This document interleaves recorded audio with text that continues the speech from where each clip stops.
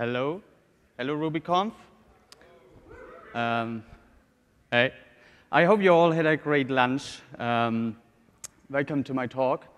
And I would like to start my talk with a little story.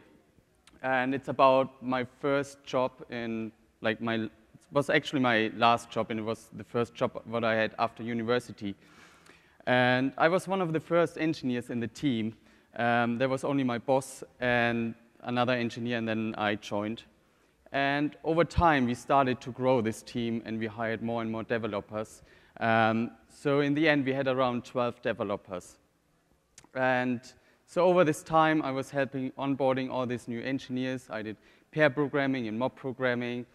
And I was taking more and more responsibilities. And at some point, I got promoted to be a senior developer. And it was still my first job, and I was like at a point in my career where I was sitting down and thinking and reflecting, what is a senior developer? What is actually a senior developer? So I was sitting down thinking about it. And so one thing what came to my mind is experience. So probably most of you would agree, somebody was a software engineer for 10 years, 15 years, with a lot of experience, is maybe a senior developer. Or somebody who provides leadership, who can help bring a feature from inception to production and split it up and delegate different work tasks to different developers. Or maybe somebody who is a good mentor, who can help junior developers to level up to become better developers. And one thing what also came to my mind is somebody who is a really good programmer. Like master's programming is a little bit strong, but somebody who is a really good programmer. And I was a Ruby programmer, so for me it was somebody who was really good in programming Ruby. So I was sitting down and thinking how can I become a better Ruby programmer? And it came to my mind, Ruby is just a computer program. So, and as you can study a race application to understand it better, you could just study Ruby to become a better Ruby programmer. And that is a topic of my talk today, is digesting MRI by studying alternative Ruby implementations. My name is Bruckmayer. Most stuff what I talk today is on my website, bruckmayer.net, so I wrote a few blog articles. Most stuff about JRuby, about the performance work I did there. So if you're interested, if you want to learn more, and also see more benchmarks, then go to my blog. I live at the moment in Bristol in the United Kingdom. Bristol is around 2 hours away from London, so it's not London, and there are more cities in England except London. I currently work at Cookpad, so the global headquarters of Cookpad is also in Bristol. If you're into home cooking, definitely check out Cookpad. If you're interested in cooking, then talk to me after the talk. And today, I brought 3 different examples to you. So one example is about MRI. My second example is about Rubinius and Opal. And the last example is about JRuby. So the first 2 examples are quite small. And then most stuff I will talk about JRuby. So let's get started. So my first example is about MRI, JRuby. So if most people, when they speak about Ruby, they mean actually MRI, which is the reference implementation of Ruby, started by Matz in 1993. It's implemented in C, and as said, most people, when they mean Ruby, they mean MRI. So to recap, I wanted to become a better Ruby programmer. I thought Ruby is a computer program, so I will just go to GitHub, read the Ruby source code, go to the Ruby issue tracker, maybe fix a bug, implement a feature, and eventually I will be a better Ruby programmer. So my first step was I went to the Ruby issue tracker, browsed around, searched for features or bugs I could work on, and I found this issue. Array min-max is much slower than calling both min and max. So what does it mean? So you have an array with the numbers 1 to 10, 1 to 9, and then you can call array.minmax, and it will return an array with the numbers 1 and 9. Or you can call array.min and array.max, and it will return the same result. So I did a benchmark, compared the two methods, and it turns out array minmax is actually 1.8 times slower than calling array min and array.max. And that was surprisingly, because I was expecting calling one method should be faster than calling two methods. So, and the reason is array minmax is included by the enumerable module and doesn't use the internal fast methods of array. So I thought, sounds like a good first issue. So I forked Ruby, started programming, created a pull request, and yeah, I was happy. But my pull request got closed really quick because there was already a patch attached to the Ruby issue tracker, which I didn't see. And I was really disappointed because I thought, like, I did all this work and I was hoping to get a patch into Ruby. And then I was thinking back, my goal was understanding Ruby better. So my goal wasn't getting a patch into Ruby. And actually, I learned something new. I learned how to compile Ruby. I learned to program a little bit in C, which I didn't do since university. It challenged me to try out something new.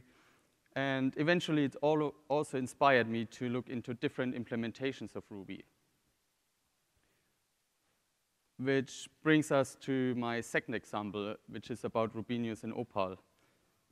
So Rubinius is a Ruby implementation written in Ruby, so only the virtual machine is implemented in C and C++. And Opal is actually a Ruby to JavaScript transpiler, which makes it possible to run your Ruby code in the browser, so it's really cool. And my idea was, as MRI is a reference implementation of Ruby, I will go to the Ruby release notes, see what is new in Ruby, and then I will check out the different implementations and see if they already implemented these features, and if not, I will do it. So in Ruby 2.5, string got a method called delete prefix. And delete prefix does, you have a string, and then you can call delete prefix, and it will just remove the first part of the string if it matches. So in Rubinius, it looks very simple. So it does just a type conversion, and then if the string starts with this prefix, then it removes it. Otherwise, it will return a copy of the string. And in Opal, it actually looks very, very similar. So what you can see here is, or the one difference is, the %x, which usually shells out and executes on your shell. What it does here is it executes JavaScript code. So I was starting implementing it, and my first steps was like I was playing around with this new method, and I tried, it should work with a symbol, right? So I was trying it out with a symbol, and I got a type error. And I was a little bit surprised because I was expecting it works with a symbol. So I was looking at the implementation again, and it does a conversion to str. And as it turns out, a symbol does not implement the toStr method because a symbol is not a string. It implements the toS method, but not the toStr. And there's actually a really interesting issue on the Ruby issue tracker from 6 years ago about discussions if a symbol should implement the toStr method. And they also discuss why it shouldn't, because a symbol is not a string. It just in some places, it behaves like a string. So, and I learned about explicit and implicit conversion. So in the explicit case, we say this symbol is a string, and then we use it as a string.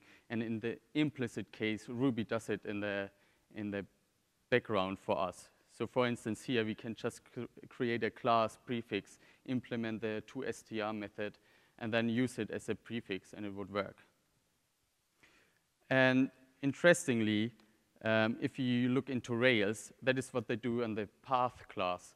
So path was initially inherited from string, and Aaron Patterson refactored it like 7 years ago to be not inherited by string anymore, and he implemented the toStr method.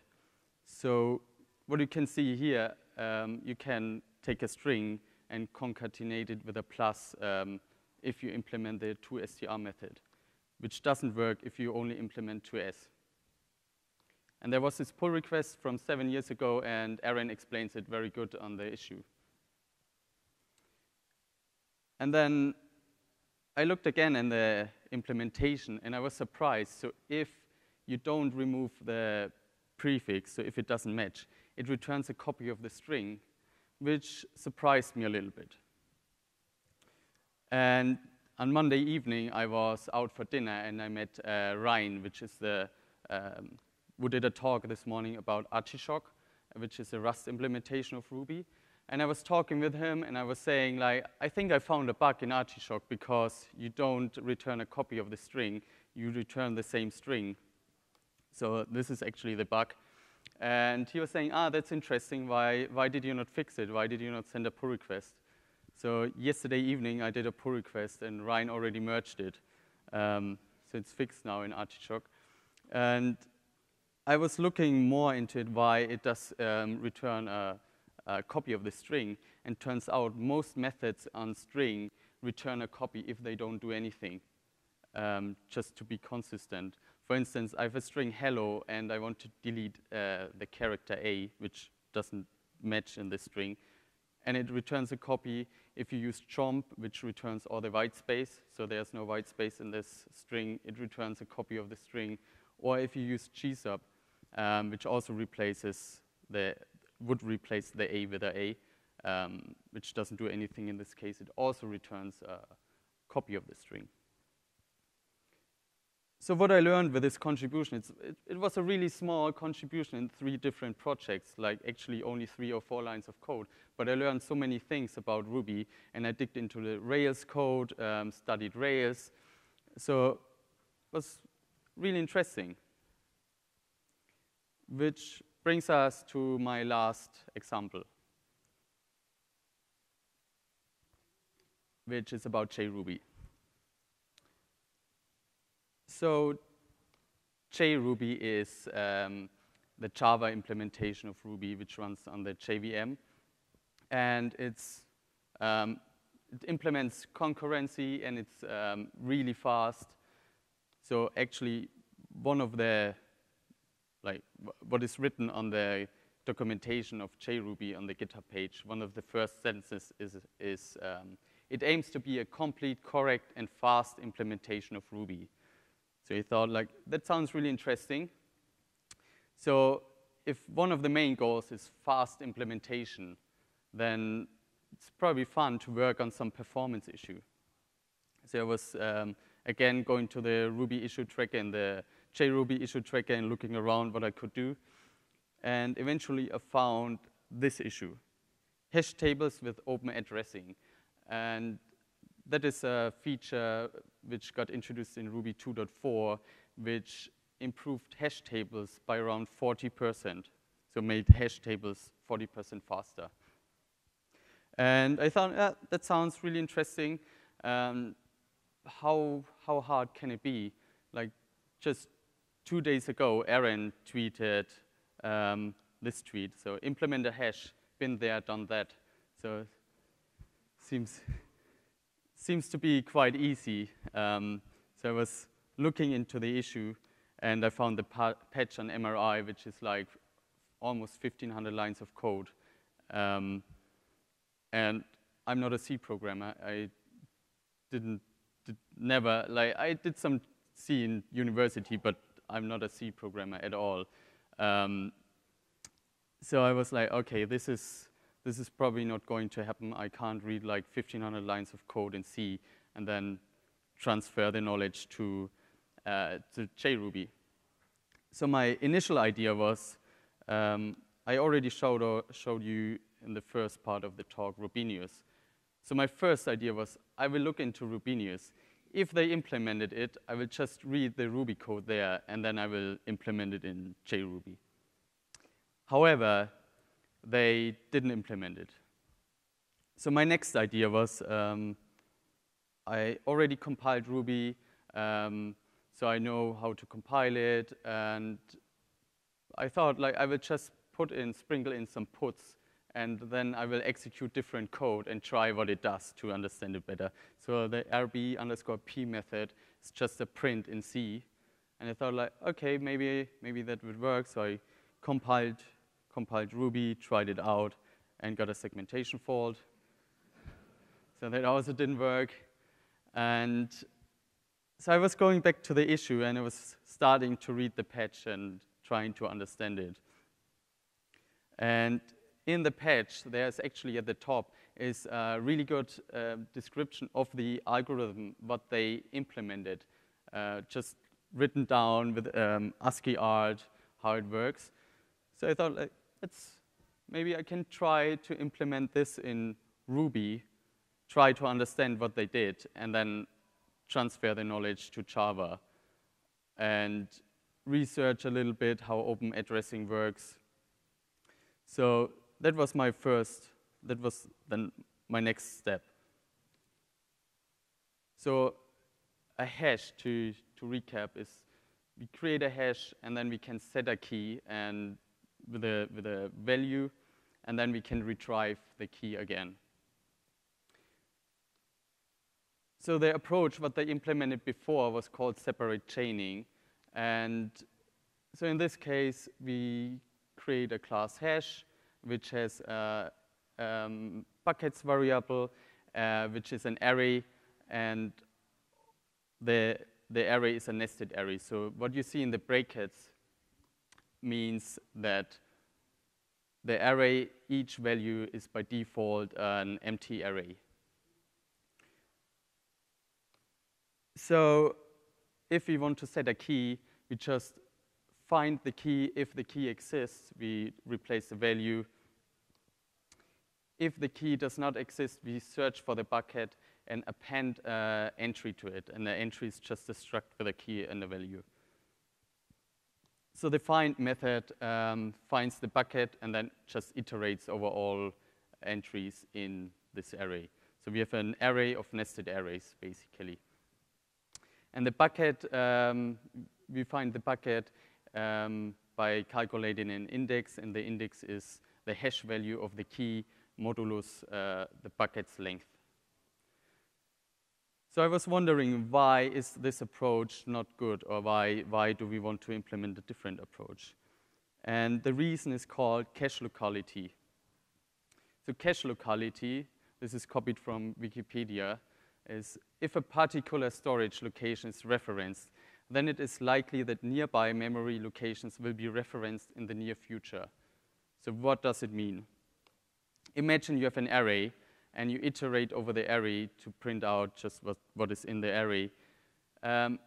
Most cases, if you access the first value of the array, you also access the second, the third, the fourth, the fifth element. So that's a very common use case.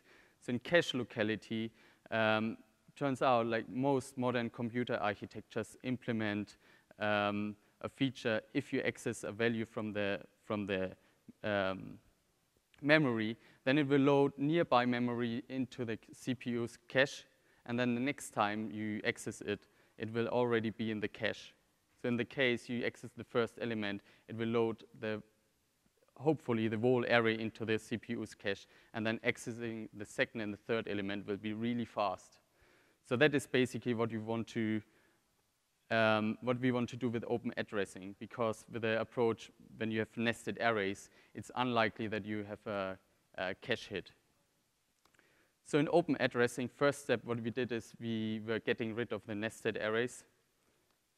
The first step is still the same. We check if the key already exists. If it exists, we replace the value.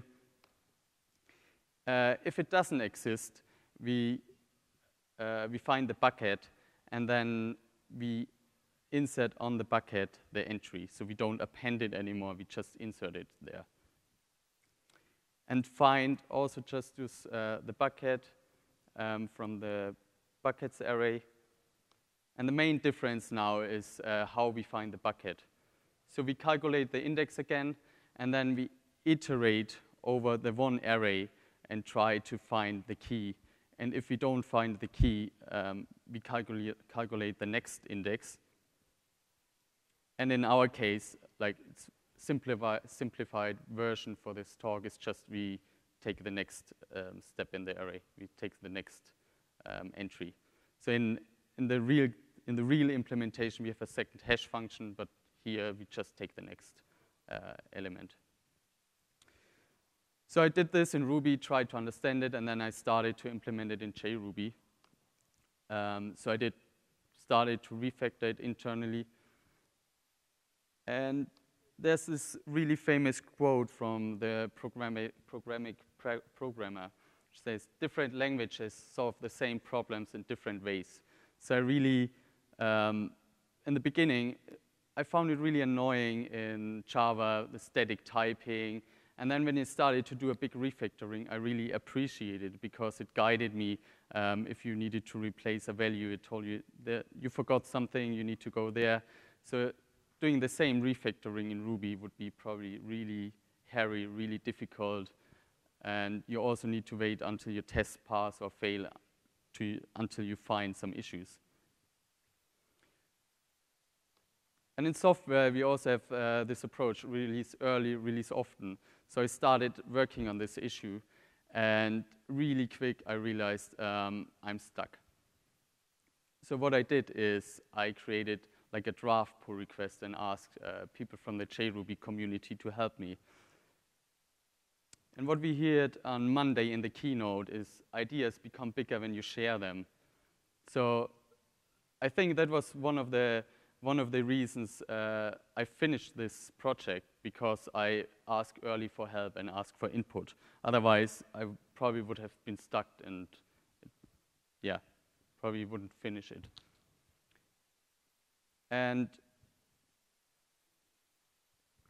so I finished the first implementation of this new approach, but turns out it wasn't faster. So we were discussing in my pull request, in my draft pull request, why it's not faster, what we could try. And one approach some contributor came up with was we should remove the entry object, because then we remove a lot of object allocations. So what we did instead is we removed the entry object, and then on the first position we entered the key, on the second position, like +1 bucket, we entered the value, and we removed a lot of object allocations. And that actually did improve the performance a lot. And a couple of weeks ago, I was at RubyConf, and Akira Matsuda gave a talk about performance optimizations, and he was saying this: performance optimization is a game in which you want to achieve a high score. So stuff like this, removing objects, you can't usually do in your day-to-day job, because if I would come in tomorrow morning and start removing objects, then my coworkers probably would say no. But in projects like this, you can do it because you want to make you want to make JRuby really fast, so you accept that you increase the complexity for better performance. So I was finishing the pull request, and then eventually we merged it, which took around 2 months. I was working in the evenings and on the weekends. The whole patch was around 700 lines of code. And after it got merged, a couple of weeks later, we needed to revert it temporarily. So the issue is, turns out the new implementation is not as robust in concurrency as the previous implementation was. So yeah, we are currently working on it to merge it soon back into it, but we need to make it more solid and robust in concurrency cases, which, for instance, is not an issue in MRI because you have the global interpreter log. So to recap this section, it's like what helped me really a lot was prototyping, so which I still use a lot in my day-to-day job. So if there's a feature which is too complex or which I'm not sure about, then I just do a really quick prototype. Maybe outside even of the project. And then also ask for help. So ask the community, make draft pull requests, share your ideas. So yeah, these were my 3 different examples. And I started my talk with a question like, what defines a senior developer? And I was like, I wanted to become a better Ruby programmer and master Ruby. I mean, probably nobody really masters Ruby, except maybe Matz. But programming is, you never stop learning. Like, every day you learn something new. And that's what you need to accept. And with open source, you can just like browse around on GitHub and learn how gems are implemented, how Ruby is implemented, and learn something new. And we also have a huge community which is usually happy to help.